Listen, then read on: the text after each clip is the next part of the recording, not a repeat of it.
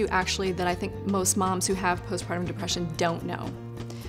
Because there's such a wide variety of symptoms and because there's so little awareness and understanding. So, what I would say is, first of all, we don't all look alike.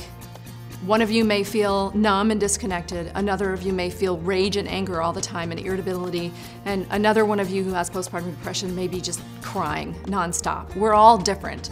The point is, if you're overwhelmed and miserable and new parenthood is not at all what you thought it would be, and this has lasted longer than a few weeks, and especially after the first, let's say, 2 or 3 weeks, the baby blues period is over, you need to really start thinking about reaching out to your doctor, because there's no reason whatsoever to be miserable when you're a new mother.